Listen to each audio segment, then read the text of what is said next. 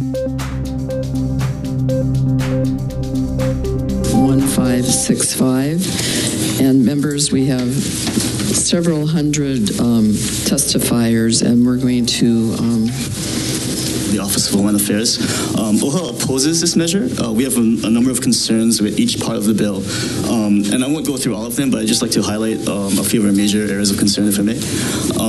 First, we know that this measure not only provides for science and technology research uses in any colony zone, subject to pretty relaxed standards for approval, but it would also allow for such uses anywhere in the conservation district, subject to the very same standards. Our conservation lands, in many ways, are some of our most valuable lands. These are our watershed lands. These are lands of high cultural, ecological significance, and so we have substantial concerns about a measure that would allow for essentially, potentially industrial-scale development, like we've seen on the summit of Halakala at Science City, for example. Anywhere in the conservation district is subject to the same standards for development as in the urban district. Secondly, we also have concerns regarding the expedited dispute resolution and approval process that's provided for in this bill. I guess, per this bill, it would provide for a 30-day mediation period in lieu of a contested case hearing. We have to be very careful with our lands here in Hawaii. We have so few lands, and they're so important in so many ways to such a wide range of people. And how we use these lands can have broad impacts far beyond the specific land parcel issue.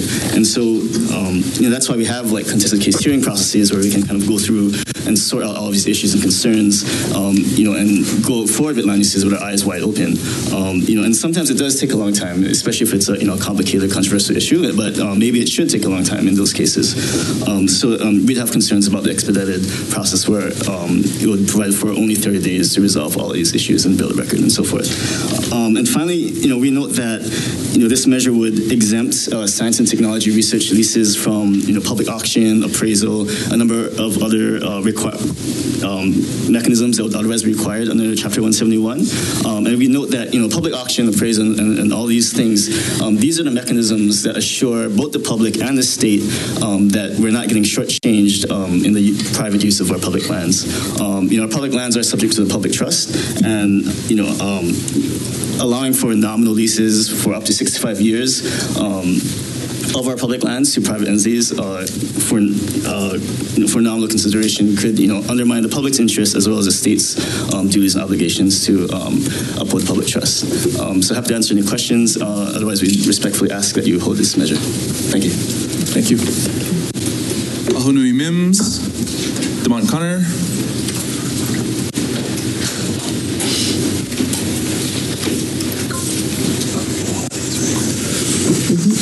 Hello, Demont Connor, Chair of Ho'oponopono Political Action Committee. And for me, I believe that this bill would, on the flip side, would violate Article 11, Section 5 of the Hawaii Constitution, because this is really a special interest bill.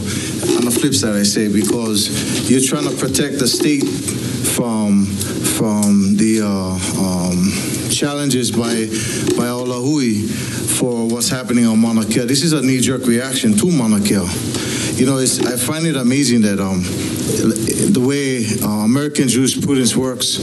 For many years, American jurisprudence was working just fine when blacks and Hispanics were routinely found guilty in courts all across the country and subjected to death penalties and whatnot, heavy sentences. But the minute O.J. Simpson was found not guilty, all of a sudden everybody said, hey, we got to change the system. Well, that's the same thing here. The system was working just fine with contested cases and all that, and we were on the losing end a lot of time. Oahui was on the losing end. And then as soon as we get a ruling in our favor in the Supreme Court on Mauna Kea, all of a sudden we got to change the system. And so this is really an attack upon Oahui. The process is there for a reason. And only through contested cases can you really get to the nitty-gritty issues. Then it can be taken up to the appellate courts, to the circuit court and then appellate courts. Now you guys want to shortcut everything because you guys don't like the way this thing is being drawn out. So when it becomes a problem for the government, all of a sudden we're going to curtail your rights and privileges, and then we're going to fix them that way. To me, that is an abuse of your powers. And a number of these individuals have testified in support or offering comments. If you'd like to, again, specify or clarify those comments, that's why we're asking you to stand up and identify yourselves. The vast majority are in opposition, however. I was called earlier, but Please come up.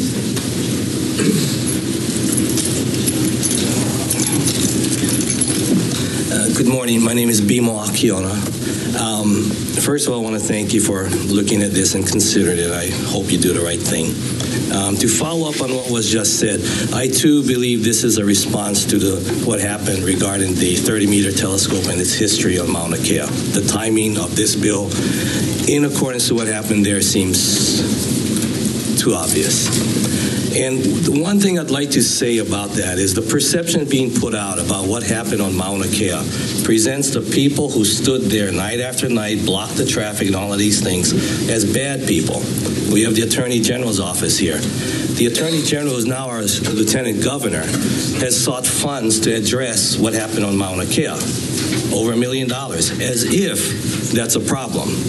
But what did those people in Mauna Kea who stopped the construction of that telescope actually do? They enforced the law, according to the Supreme Court. These were not the bad people. What happened is there was an imperfection in government, the way these permits were issued, the people involved, and it got to the point where more people, thousands, said, we're not going to let this happen. We're going to sacrifice ourselves. And they did, over and over and over again, over a year. I have a background in law enforcement. I followed this for over 3 years. I think I'm pretty objective in how I look at things. And I would say there's a real threat to us based on what's going on now. And this law is a perfect example of it. If the people who had done their jobs correctly in the past had done their jobs correctly, Mauna Kea would have never happened the way it happened. And what this bill is doing is saying, you know what, there's too many people involved, let's narrow this down. Not unlike what Donald Trump is doing, where very few people now have a say in what actually happens. This bill does that. So I would ask you today to do the right thing. This bill was introduced last year. It hasn't changed at all. If it had any merit, why wasn't it passed last year? Why was it rejected last year? And is there even less merit today? Obviously, because the 30-meter telescope history is now within the Supreme Court system. And for us to look at a bill now and say, let's pass this bill while that process is happening in the Supreme Court should make us all feel uncomfortable. It's like we're saying the judiciary system is not good. We have 3 branches of government. We've all got to work together to make government right for the people. We cannot have the legislative branch negate the judiciary branch. And so I ask you today to kill this bill. Thank you very much. Thank you. Thane Curry. Hello, I'm Kanakamole, member of the Royal Order of Kamehameha, Ikahi, Pukaonui. I'm the president of Kanenamoku Voyaging Academy. I'm a retired merchant mariner and retired senior regional port engineer for the Pacific Basin. I've traveled all through Polynesia, Asia, and the most important thing is respect. We can put away all the politics, put away everything else, is respect. If any of you ever read the book, The Kumulipo is the creation. You read the book, you'll understand why I'm here. Everything is, we can go to Kukaniloko, we can go to Mauna Kea, we can go to Haleakala, we can go to any place of worship, your church. What is the most important thing? Respect. That's the key of life. Once you disrespect, life changes. And we know that. When you disrespect the law, you commit a crime, pilau. That's what we're doing here. For me, my children was born with respect. I teach them respect. That's the whole message. What we're telling the world, we can disrespect. That's wrong. We teach the world to respect. What a telescope going to do to put food on my table? The most important thing is our land, our aina. Take care of the people here first before you look out there. And we're going to take care of our own land. The pollution, the overpopulation, that's all disrespect. The key word we always need is respect. Our ancestors here, I represent Evie Kupuna, the ancestor. They guide us like Hokolea. They take us where we want to go. If you believe in which you know how, the important thing is trust. Without trust, the Khilno is not going to make it over. Without belief and respect of Akua, of Kanalo, Ku, Kanilono, he ain't going to make it. This is Hawaii. Remember, we come from here. We have to respect what is given to us, protect it. We already abused it. Pearl Harbor, look and eat the fish. I'm born and raised there. I used to lay net in there. Kesaninui, Aole, cannot. Disrespect. That's what you get, no more food. Look at the beaches. Sea level rising, we build property right up to the shoreline. It's going with disrespect. When you don't respect the aina or moana, the ocean, it comes back to you. That's Mother Nature. That's natural. We need to respect Mauna Kea, Haleakala, so all our children can see what respect means and sacredness means. That's the key.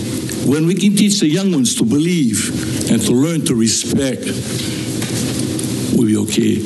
When we teach them, you can challenge respect and you can challenge sacredness, you got a problem. I thank you for allowing us to do this today. Aloha. Thank you. Thank you. Chair Evans and Vice Chair Kehokalole and members of the committee, mahalo for allowing me to testify. I am the chair of the Kalahui Hawaii Political Action Committee, and we were the committee that put together the forum testimony. So I just wanted to report that as of 9:30 today, we did have 374 testimonies in opposition. And I encourage you to read the comments, the individualized comments. There's some really good comments in there. They're still coming in, the testimonies. But we do oppose House Bill 1565, which undermines the land use regulations and the purpose of conservation districts in the interest of science and technology developers. It also removes the contested case process through which people can publicly present evidence and argument. It also authorizes the counties to permit science and technology uses that would otherwise be prohibited. Creates a fast track for certain sci-tech projects at the expense of critical land use regulations and public procedures. Land use laws and regulations are the laws that determine how all the lands in Hawaii are used, developed, protected, or conserved. It also proposes a transparent end run around the Hawaii Supreme Court ruling that invalidated the 30-meter telescope conservation district use permit for construction on the summits of Mauna Kea.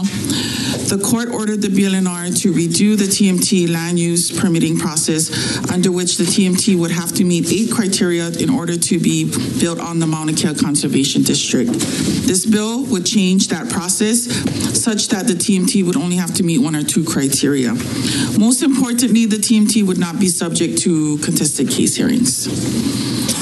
This bill adversely affects the sacred summits of Mauna Kea and Haleakala by creating a fast track for industrial astronomy, geothermal development, and GMO test fields projects in the Land Use Commission use permitting systems, which affects all lands.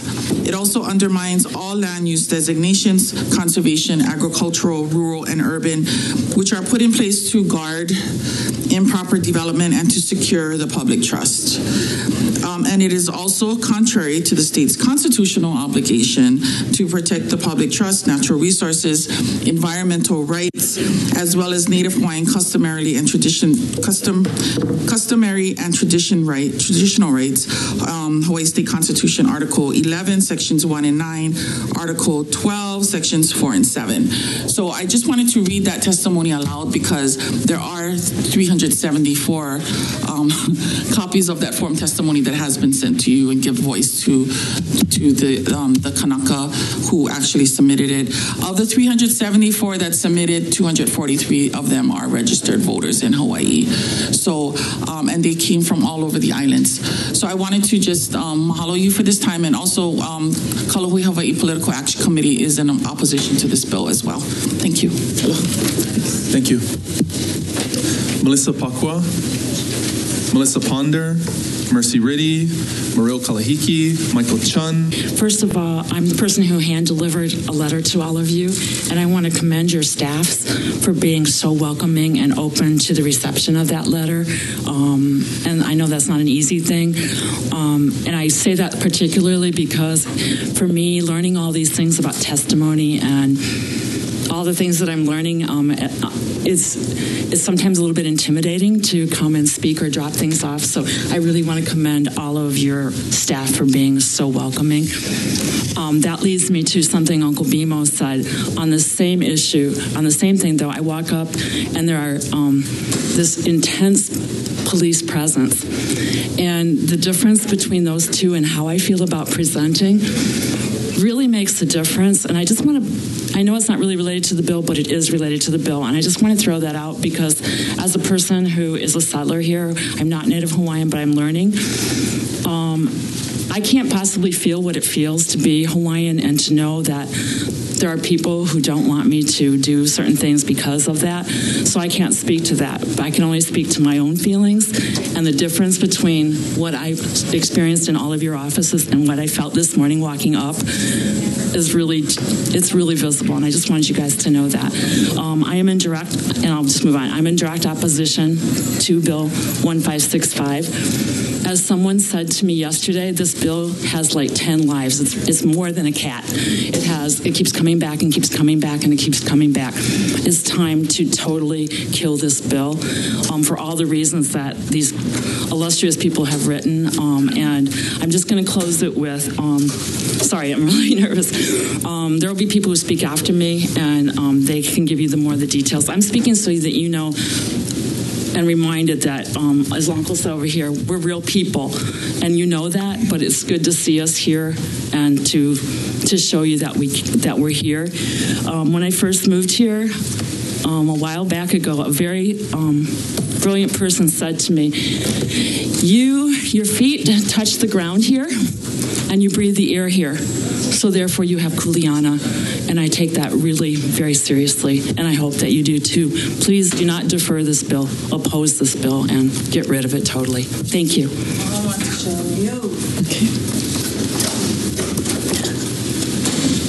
Aloha mai kākou. My name is Candice, and Candice Fujikane. I'm an English professor at UH. I'm also a board member of KAHEA, the Hawaiian Environmental Alliance. Bianca Isaki wrote a letter, wrote in testimony opposing Bill 1565, and I wanted to elaborate on some of the points that she raised there.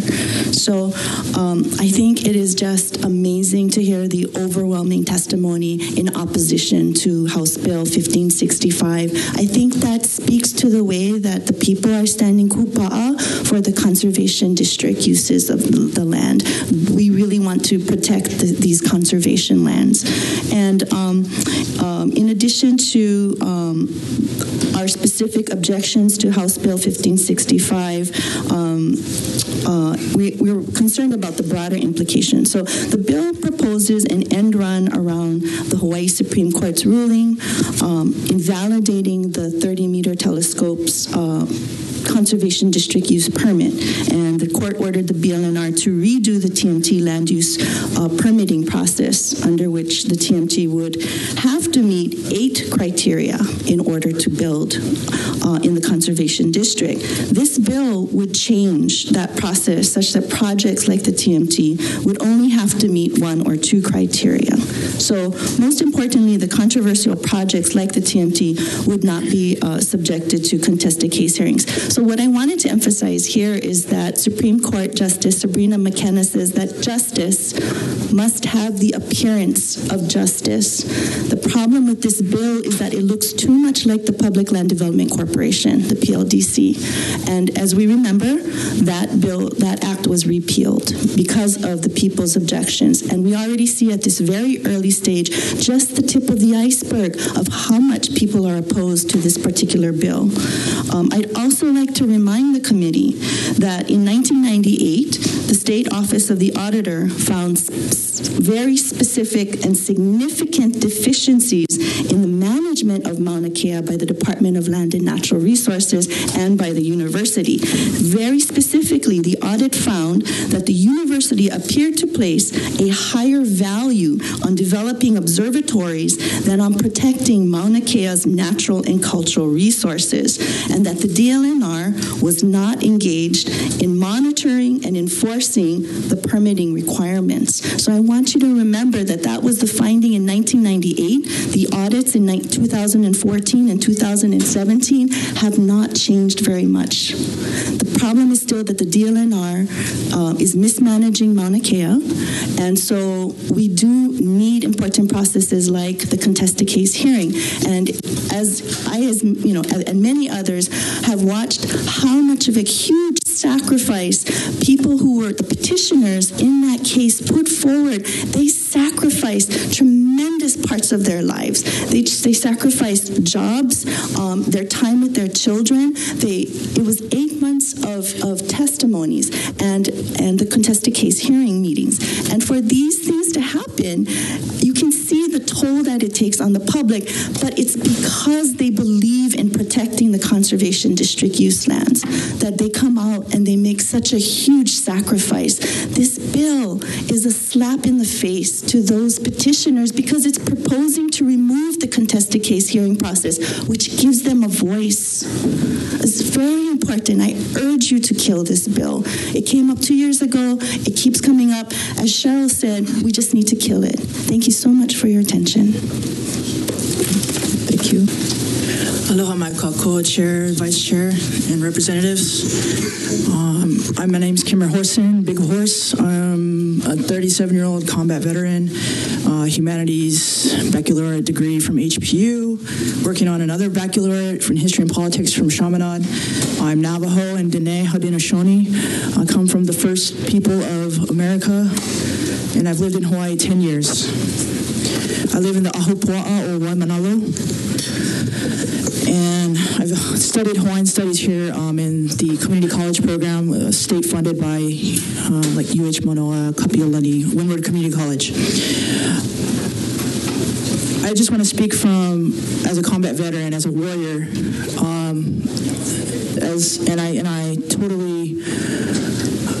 I approve of all and validate all the testimonies that have been given today, that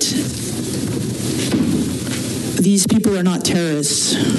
They are warriors because they see that we're not returning the land the way we got it. We're not returning it in better condition than how we received it when we got here.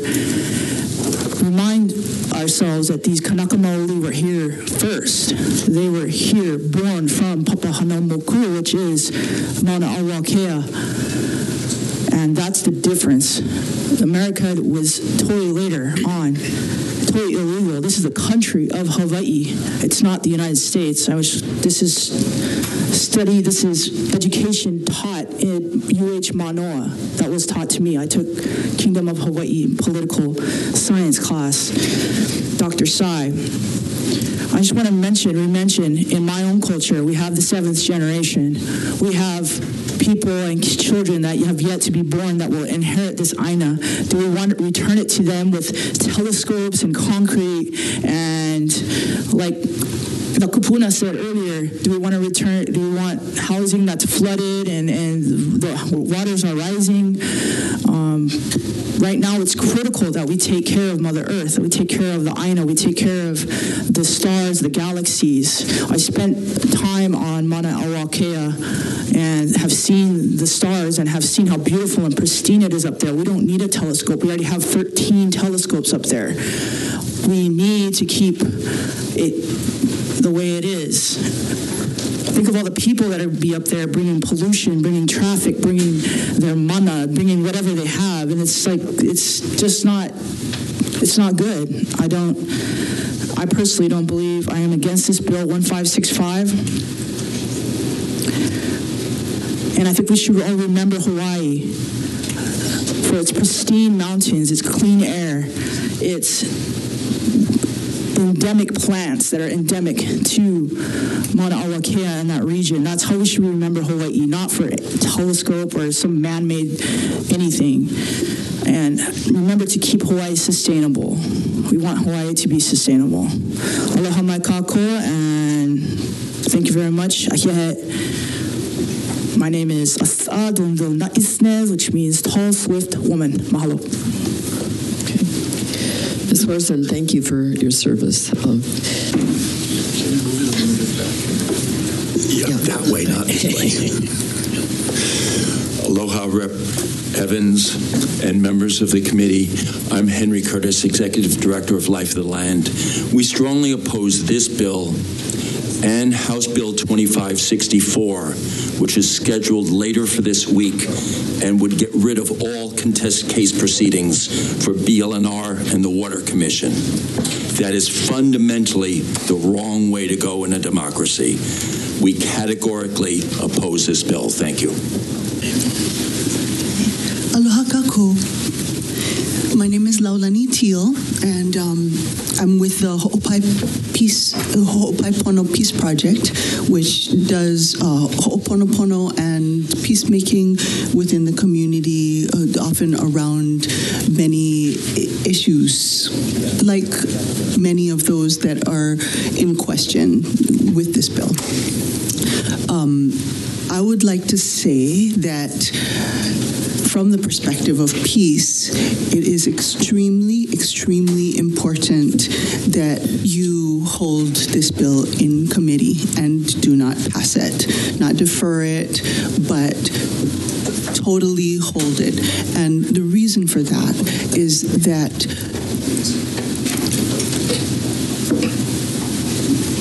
what we have here fundamentally is we have a conflict between the people of Hawaii, the people who are standing for change and protection of the land and protection of our resources, and those interests that would like to convert those resources into money-making potential. Now, when there is such a conflict, that clearly needs to be worked out, and if this means is taken away from the people, what you have is a state of war. Because then the people have no recourse. They have no recourse to resolve these matters in any way within the civil framework. And their only recourse, because they are dedicated to the land, they are part of the land. This is their kupuna. This is their ancestral kuleana. that they have to carry forward. It doesn't belong to them.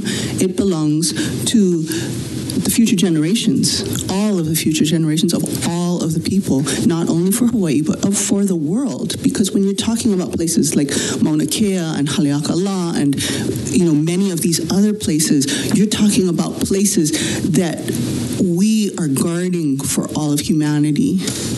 That's where that caretakership is. And I will have to say that while there are questions that need to be worked out about how science and technology fits into this whole picture, that does need to be worked out, but it absolutely must not be forced on the people. And by doing anything but completely stopping this measure, you would be forcing those people into a battle. And that's not a battle that we should be fighting. What we should be fighting is we should be fighting together for what it takes to make something that's good for everyone. And so in doing that, I beseech you all to have the courage to do that which is right, that which is pono. And the only pono thing you can do right now is to hold this bill in committee, to take a strong stand for the people, the citizenry of Hawaii and their rights as citizens, as well as protectors of this place. And that's what we all need to be, each in our own way.